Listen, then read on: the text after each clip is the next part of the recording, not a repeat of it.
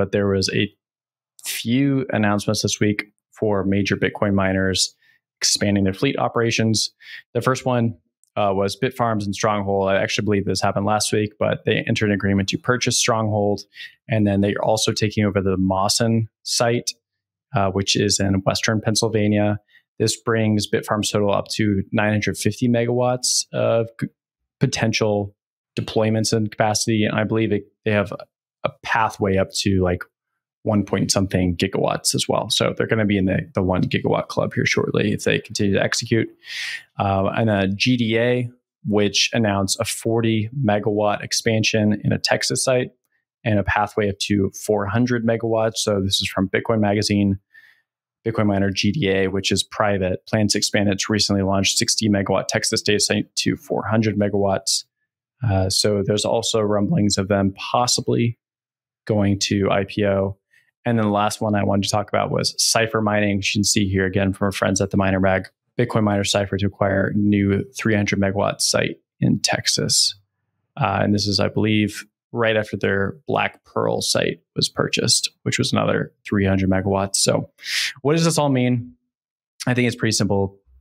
There's a lot of cash for some of these Bitcoin miners who have done a good job with their hodl positions at the end of the last bear cycle, going to the bull cycle, and have been able to use that price appreciation, or they've used ATMs really well, or they've just had like cash on the balance sheet from other things. And now they're going and picking up Bitcoin miners at record low prices because hash price is really low. So a lot of these sites are a little cheaper. The one thing I just have questions about, and I don't know if it's something that we can like really get to on this show, is like, just because hash price is low doesn't mean sites are going to be cheap. Sites are still expensive. There's still a lot of demand for energy and a lot of demand for built out sites.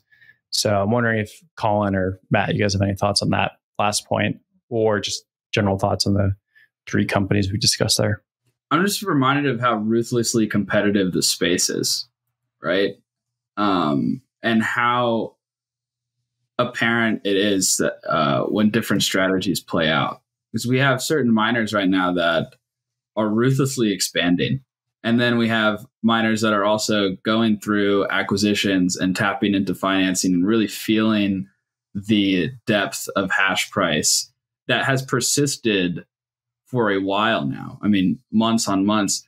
And like, to put it into context, right, where hash price is now, it was double back in March 2020 when the Bitcoin price sank to, 5K.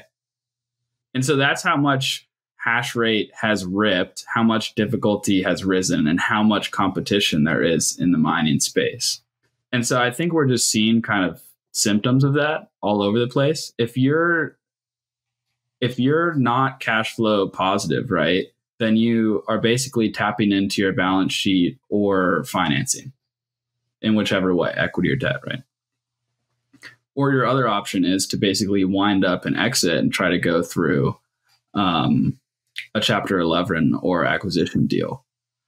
And I think we're just seeing like a diverse range of things happening across a bunch of different participants. But like the story arc, you're just kind of seeing it play out over time. And, we're looking at this kind of like week to week basis, particularly on this show. But it's very fascinating. It's like I can't stop looking and paying attention to it and studying it. But at the same time, I'm like just kind of hoping, praying for this price rip to where everyone just gets like this really comforting. We want all our friends to win. But yeah, Colin, I'll throw it over to you. I mean, I feel like you'll understand this as well as anybody. What do you think? Not too much to add, but just to maybe piggyback on something that Will said. The sites are not necessarily cheap, but it's obviously miner dependent.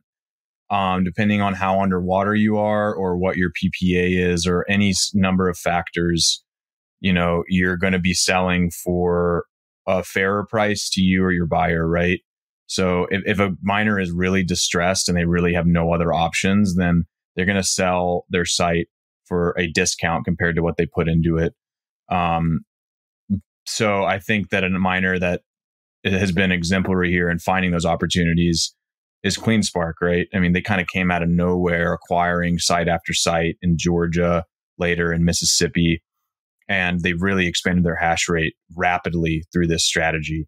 So looking for distressed assets and looking to acquire hash rate and megawatts on the cheap right now is obviously extremely advantageous for some of these miners. And I think that we're going to see more distressed asset sales, especially if Bitcoin doesn't rip, per what Matt just said. So it's going to be a story that I think we keep tabs on for the rest of 2023 or 2024.